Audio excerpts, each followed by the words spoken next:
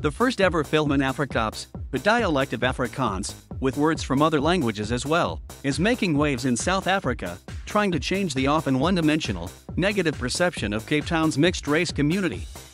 Barakat, which means blessings in Arabic, was filmed in the Cape Flats, a vast low-lying area to the southeast of Cape Town's city centre, where many disenfranchised people were forcibly moved by the former apartheid government in the 1950s. Amy Jeptha, a multiple award-winning director, says she embarked on producing the movie to show there is also a more hopeful side to the area, not just crime, gangs and drugs. Barakat tells the story, in the rich Cape-flavored dialect, of a widowed Muslim mother who finds a new love, a Christian man, whom she wishes to marry. However, she finds difficulty in gaining the approval of her 4 sons, who are still coming to terms with the loss of their father. Jeptha says the portrayal of the rich heritage of language and culture of the local communities was a major factor for doing the movie. Both Christians and Muslims speak Afrikaaps.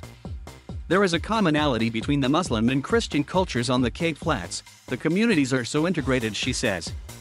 In the communities I know, Christian people would be part of the annual Labarang celebration in the same way that Muslim kids would often celebrate Christmas.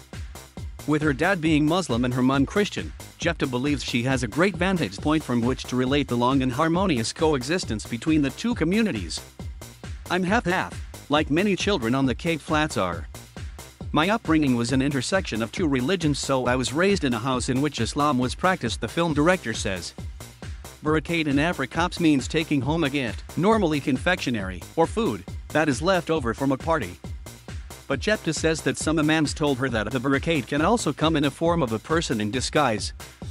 Blessings come in different forms and can come unexpectedly, she says. She kept the dialogue in the film in Afrikaaps in order to promote the language. Afrikaaps used to be called Kombi's Afrikaans, but that's a term I prefer not to use because it makes it feel like it's a lesser version of Afrikaans, which it's not, Jeptha says. Afrikaaps is a legitimate, Creolist form of the language. Afrikaans is one of South Africa's 11 official languages. It has its roots in Dutch, but includes words that are variants of Malay, Portuguese, and Indonesian, as well as the indigenous Khoi and San languages of South Africa. Afrikaaps also includes Afrikaans words that have a peculiar Cape Flats pronunciation, as well as words derived from English and Malay, which has died out in South Africa but was spoken by slaves whom the Dutch had brought to the Cape in the 17th and 18th century. Dr. Quinton Williams, director of the Center for Multilingualism and Diversities Research at the University of the Western Cape, is equally excited about the growth of Afrikaaps and wants to see more films like Barakat.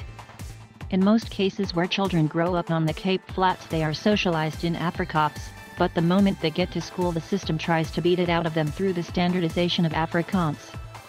Movies like Barakat push the narrative towards the emancipation and empowerment of Afrikaaps speakers. The majority of Afrikaaps speakers are working class, says Dr. Williams. The academic attributes the resurgence in Afrikaaps to a movement by the younger generation wanting to assert their identity. This generation is now recognizing that they require better agency and voice so that they too can represent their culture and the place where they come from, the Cape Flats, in a more positive light. Dr. Williams is confident that Afrikaaps will be recognized as an official dialect, and this might come sooner than people think. Plans are also underway to come up with an Afrikaaps dictionary. What I'm trying to do is to capture it to make sure that we don't lose words, that they don't die out, he says.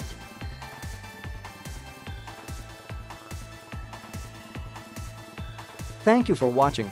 Please subscribe.